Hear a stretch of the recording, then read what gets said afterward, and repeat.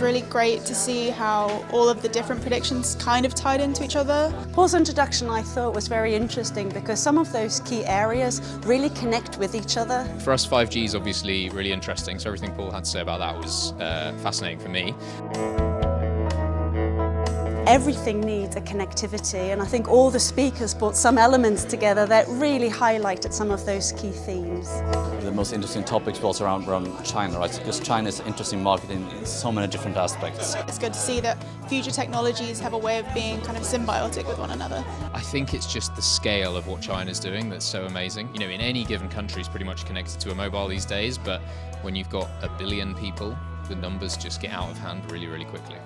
It's always nice to hear about the emerging trends. I think the importance of such talks and bringing people together from different sectors enables potentially more growth in this sector. I think the biggest takeaway is again the networks that have been created. Some good connections, some good takeaways some good leads that I'm gonna follow up on when I get back to the office. So yeah, great networking opportunity with some unexpected people that I didn't think would be as interesting or as relevant to us as they turned out to be.